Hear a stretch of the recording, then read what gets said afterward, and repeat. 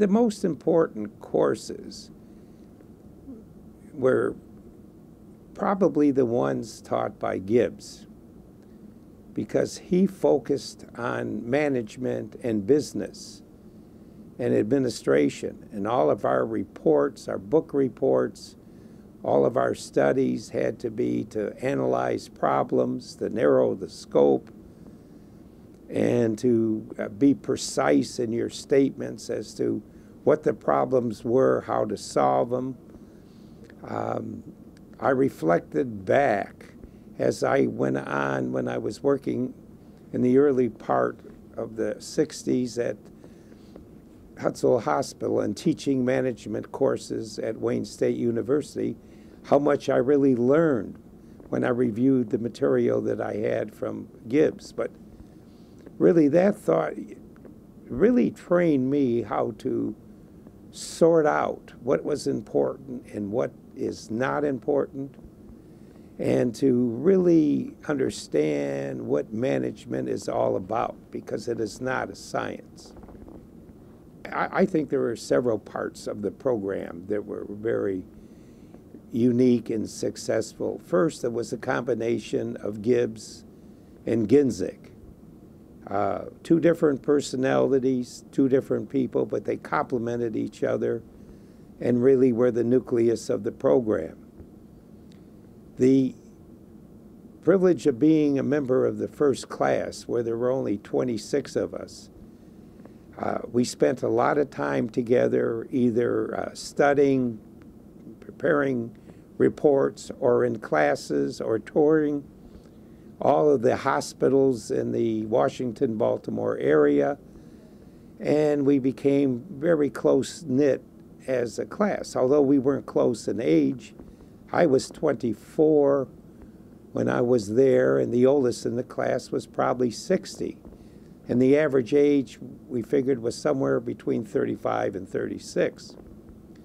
The other aspect of the program, and the key to making it successful, was the structure of the administrative residency. You know, you can learn about a hospital department or functions or organization while you're at the university, but the year you spend in a hospital as a student, because that's the way I treated all my residents, as students, you really learn to deal with people and learn the operation of a hospital. And if you think about it today, if we want to reflect, in 1960, a hospital was equivalent to a Model A Ford. It probably had a transmission, a clutch, and an engine that had maybe 4 cylinders, and it was so basic in design, there was not much to it, as opposed to getting into your 2011 Lexus or Cadillac SRX or something, and try to imagine all the complexities in that car with the computerized systems, every possible extra that a car has. Well, this is how the hospitals evolve, from that basic car to a very complex, well, the car is a mechanism, but the hospital is an organization. It's just a very complex, very diverse, very complicated organization today. Because we were located in Washington, D.C., and there was nothing that wasn't mandatory when I went to school. I know now students can do anything and they want and go anywhere they want. But at that time, we had to wear a jacket, a tie, a suit and tie to every class. And Saturday morning, we had what Gibbs called our, I think they were a series of lectures. We had guest speakers. And every Saturday morning from 8 to 10 and 10 to 12, we had individuals coming to speak to the class. They'd speak for an hour and answer questions for an hour. And again, we were there, not in casual clothes, all dressed up.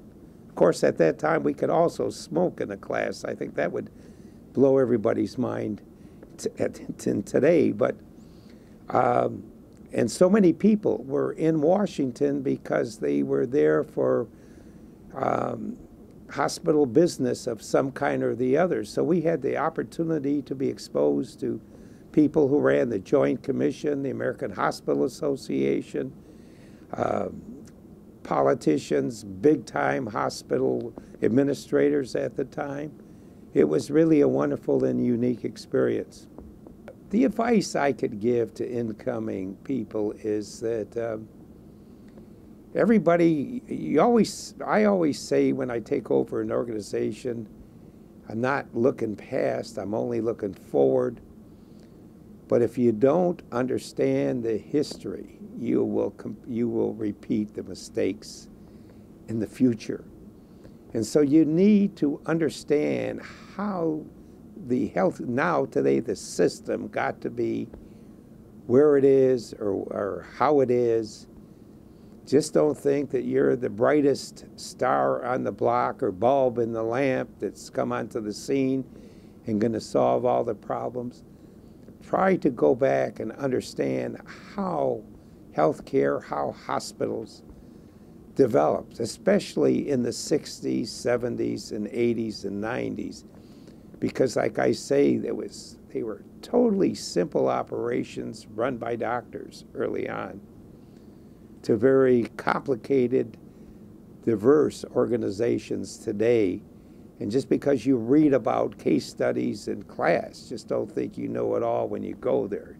You really have to think of how did it get here, what can I do to help improve it, and what can I do to make healthcare better in the future, especially with all the proposed legislation, whatever it's going to be and however it comes out, it's going to be challenging.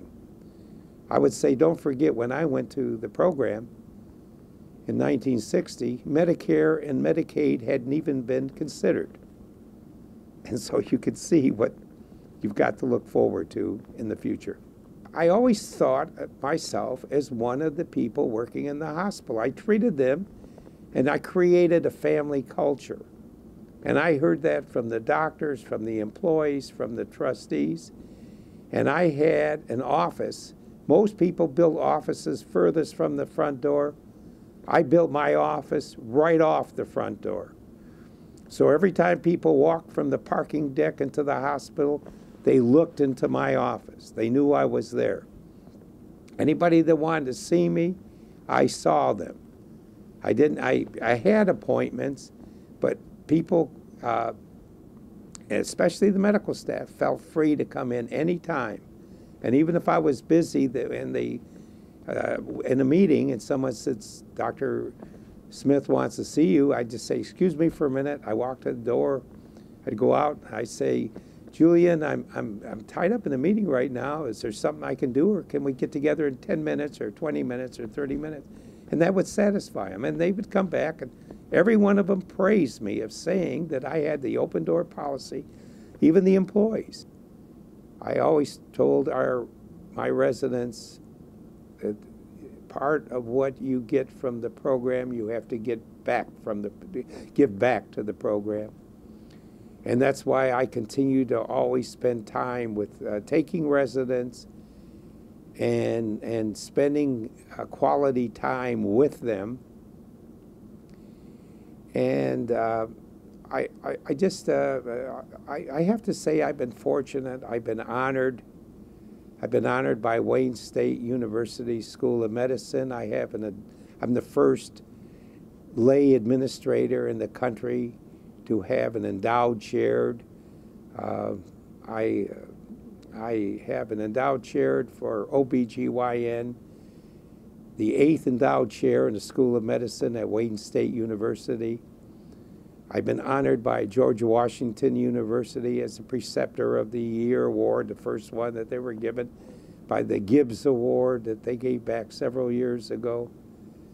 I know I was a first in the healthcare person to be on the Greater Detroit Area Chamber of Commerce Board here, and I served 8-year term there.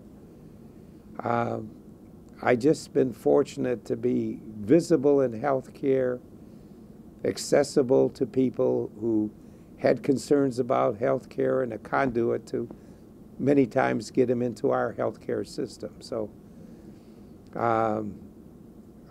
many people, doctors and the employees, always come and say they enjoyed being at the hospital and are grateful the way it was run and the opportunity they had. And so I feel whatever I did it to the best of my ability, and what I aspired to be and was not comforts me.